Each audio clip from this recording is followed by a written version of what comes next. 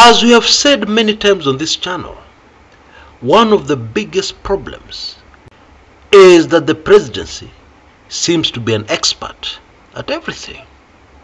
And the latest is that William Ruto has come out and said that the predicted El Nino rains, heavy downpour in the country called Kenya, will not happen after all.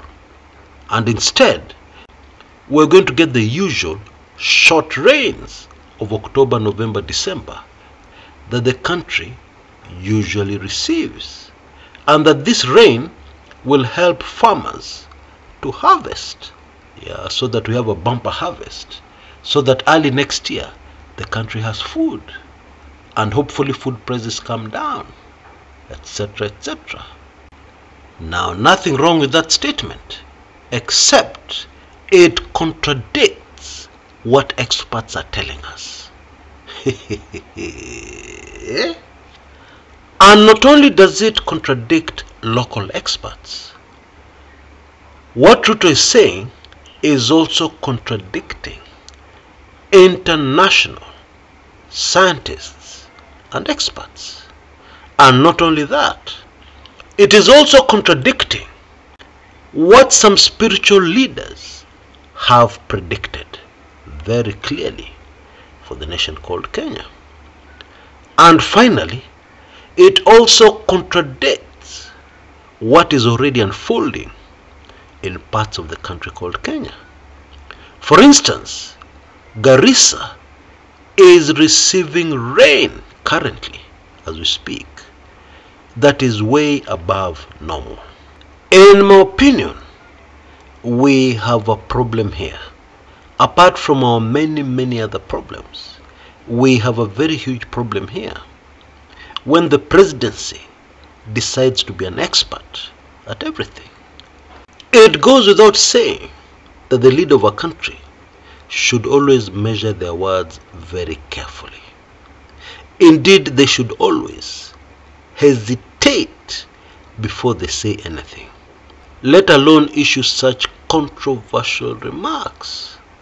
Because what will happen if it is clearly proven to the people that Ruto is wrong, and indeed the El Nino rains pour on the nation called Kenya? What will happen? What will happen to the preparedness of the nation to face possible tragedy? What will happen? And indeed what the experts are saying, because they have adjusted their predictions slightly in recent days, they are saying that these El Nino rains and floods will extend to February 2024. Now what that means is that there's still plenty of time for this El Nino to actually happen. Okay?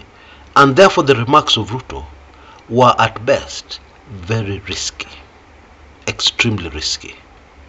And for what? You know, there are some people who believe that what triggered these remarks from Ruto was the usual pettiness. Because what happened is that in his remarks recently, Raila Odinga said that Ruto was actually involved in the demolition of the Mavoko houses. The order came from State House, direct, Raila told us. And he added, these demolitions would not have come at a worse time, because the country is expecting the El Nino rains. That's what Raila said. And therefore, there are those observers who believe Ruto's statement on the El Nino rains is a reaction to what Raila said. Now, if that is true, that is very petty. That is very emotional.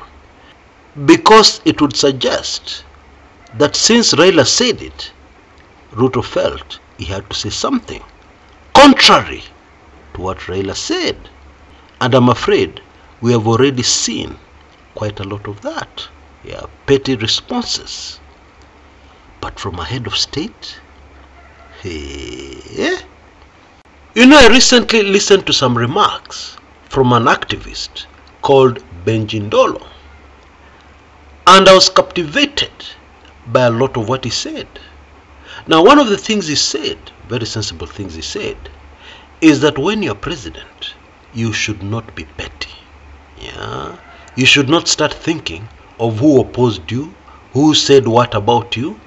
You are the president, and therefore you should get down to work and forget all those petty revenge attacks and revenge moves, because they'll not help Kenya. Now, one of the reasons why I found those remarks very interesting is because Benji Ndolo was a firm UDA supporter. He supported Ruto for the presidency to the hilt. Yeah, but now he has made a complete about turn, a 180-degree turn, yeah, on his previous position. And that should tell us a lot, don't you think? Anyway, any politician who is preoccupied with reacting to what the other side is saying, reacting to what people he does not like are saying, that is a politician people should worry about. But when it is the head of state, it is much worse. Wouldn't you agree? Anyway, let us wait and see whether these floods, this El Nino prediction, will come to pass, or whether Ruto is right and that nothing will happen. Let us wait and see. Shall we? Briefly, please allow me to give you a heads up on changes on our YouTube channel. Now, the Kumekucha Chris channel has been on YouTube for slightly over 10 years now. That's right. And during this time, our coverage has evolved. It has changed with the times. I've always been very determined to deliver to you, my dear subscribers, only analysis that can stand the test of time. Now, during those 10 years, I've learned a lot about this forum. For instance, YouTube is not a TV channel. It is not even like a cable TV channel. No, it's something very different. And I've learned my lessons over the years. Now, what has been disturbing me most in recent times is that currently in Kenya, there is way too much happening. And this has been disturbing me because I've always felt that I'm falling short of the analysis that I deliver to you. I'm falling short of the coverage that I'm able to deliver. And therefore, I'd like to announce my efforts from today to try my best to expand this coverage as much as possible, to touch on all very key, important developments in our country. More so at this time, when alternative sources on this forum are going for headlines and views. Yeah, the emphasis is on views, and the emphasis is on giving you clickbait headlines with very little content to go with it. And sometimes the content is not even reliable information. And yet our dear motherland is passing a period in its history that is most significant.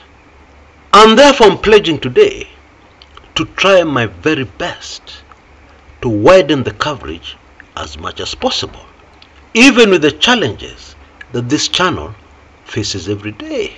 Yeah, some of them are unique to us because of what we are about. Okay, I know some of you may not understand what I'm saying, some of you may not believe, but I'm also certain that many of you understand exactly what I'm talking about. Therefore, starting from today, you can expect more videos as much as possible. And if I still fall short, at least you can be sure I will always try my very best. And all I need from you is your continued support. Thank you so much, even for the great support you have given to me and this channel over the last 10 years. All for a better Kenya and coverage, only coverage, that will stand the test of time. Kindly rush and get my latest sizzler of a book, The Ruto Kenyans Will Never Know, available for only $24.55 or Kenya shillings 2,455. You can see all the payment details on your screens right now.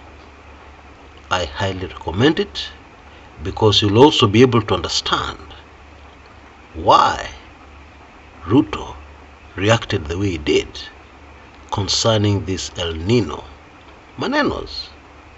Until next time, this is Chris Kumekucha.